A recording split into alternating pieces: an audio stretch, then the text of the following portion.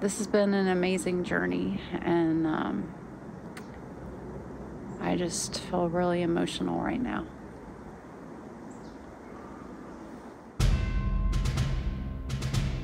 Bill McCready rolls to his right and throws into the end zone. Pete Pihos makes a diving catch.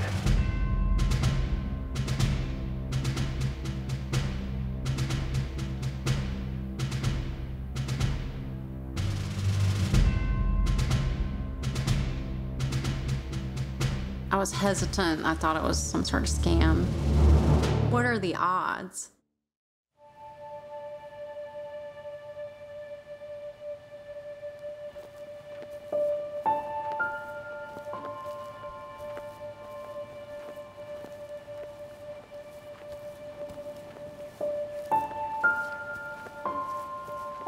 You know, there aren't that many people that remember him. They might vaguely kind of remember the name, but they certainly don't know the story. And it's an amazing story. It really is. Oh, looks good. Looks pretty. Yeah. He would love those colors because he was so patriotic. In that whole greatest generation sense, Pete Pihos represented a lot of that. He was as accomplished as a soldier as he was as a football player, and he was a Hall of Fame football player. One of the things that's really lovely about the story is that Melissa has kind of been in a quest to learn more about her father. Look, that says Pete and Goon. Who is Goon? Look at kind that. of connect with her father. He was 51 when I was born. So that's like how I know him, from 51 and up. Oh, this is a great one. He's with President Nixon. I have the autograph right here. I'm trying to figure out, what he was like as a player and a person. When I mention the name Pete Pihos, what's the first thing that comes to mind? Somebody we couldn't cover. Steve Van Buren and Pete Pihos were my childhood heroes. When I was researching him, I wanted to go back in time to see what he was like. His parents immigrated from Greece. His father was murdered in Orlando in 1937.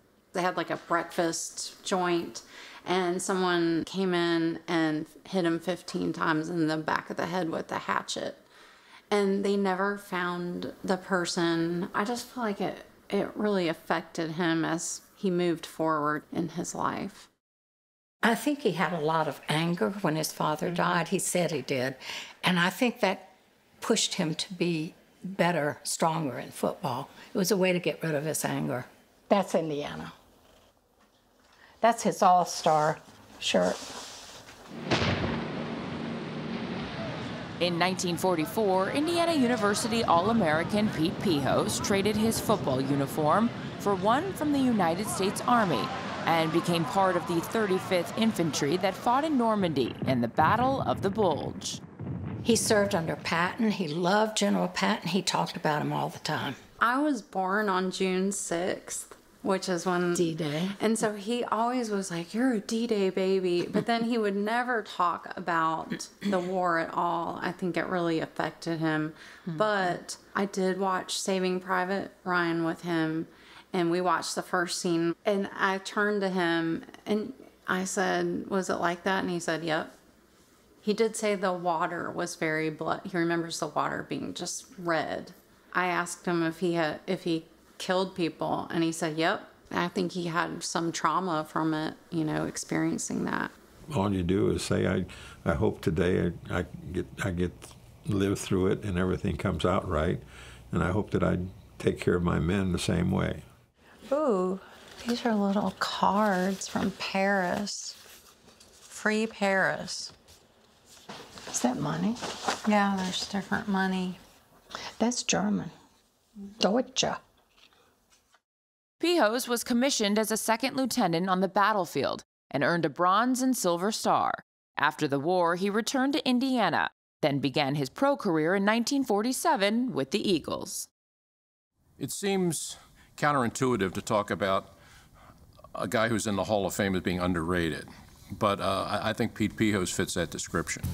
when you look back at what he accomplished and what he contributed to the 2 World Championship teams, I mean, he ranks among the greatest players ever to wear an Eagles uniform.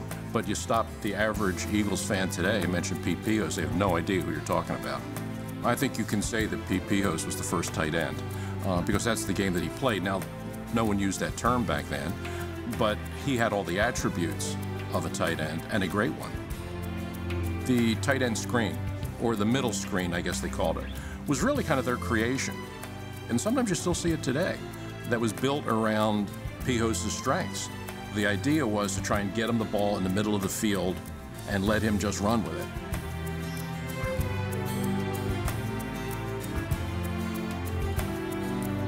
I can't get him down. They can't ever get him down. That's amazing. 5 men, 6 men against him. He was very strong. I mean, when you look at the footage of him, no one took a ball away from him. He took the ball away from the defense. I can tell you this, I never dropped a pass, period. If they hit my hands, it was caught. I don't know how he caught that.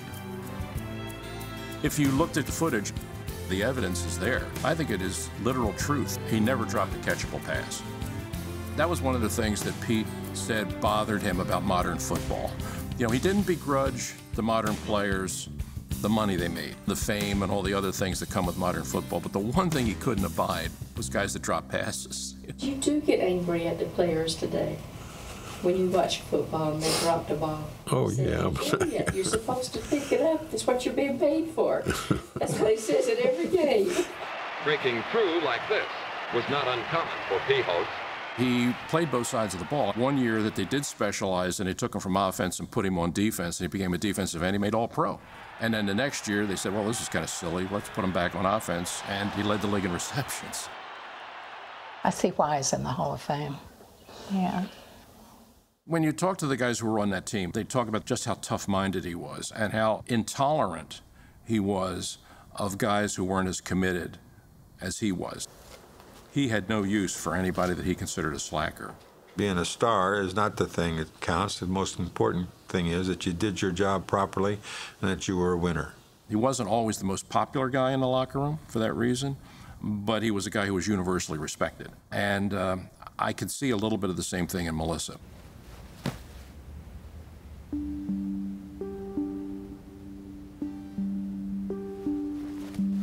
I can kind of see why she's very good at what she does, because I think some of those traits got handed down.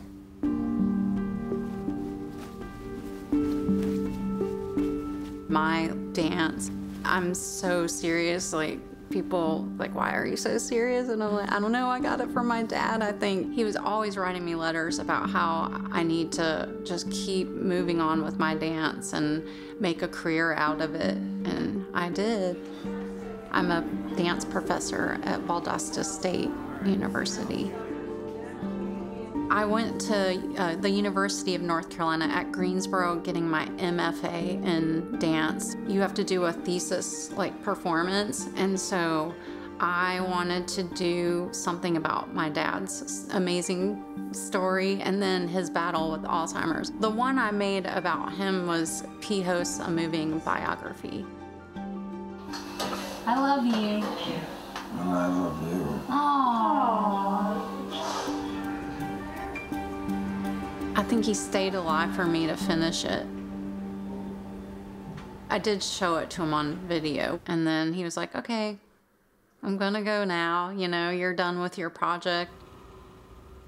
After her father's death in 2011, Melissa took her show on tour and created an Alzheimer's Association fundraiser.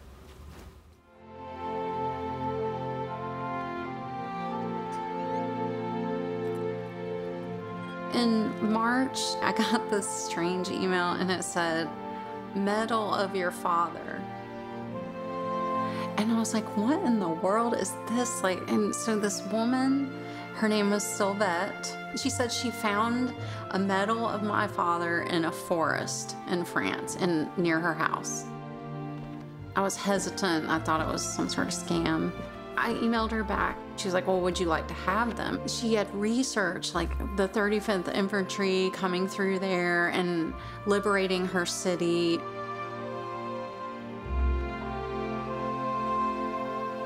And she showed me exactly where she founded the forest, and I was like, okay, this lady's like, she's legit, you know? And she got my address and she sent them to me. This is a dog tag, and she said, I learned a new word.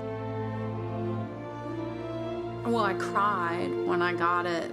It just has this energy of history, and my dad, like, I imagine him wearing it, you know, and fighting in the war. I was so proud of him yet again, and I had worked so hard to uncover his story, and then here yet is another part of it. What are the odds? Like, I felt like this was just some sort of, he wants to be remembered in a certain way, and there's that proud competitiveness coming back out maybe from beyond.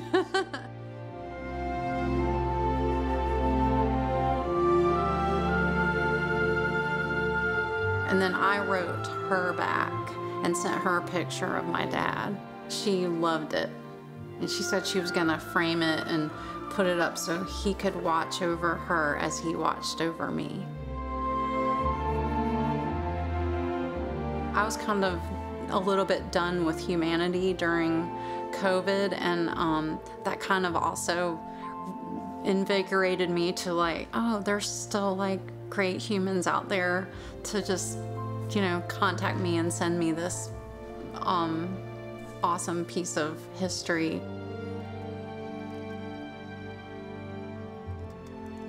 I want to see the forest and kind of walk around.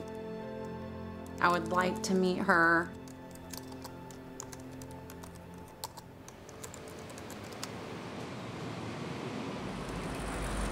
Bonjour. Bonjour.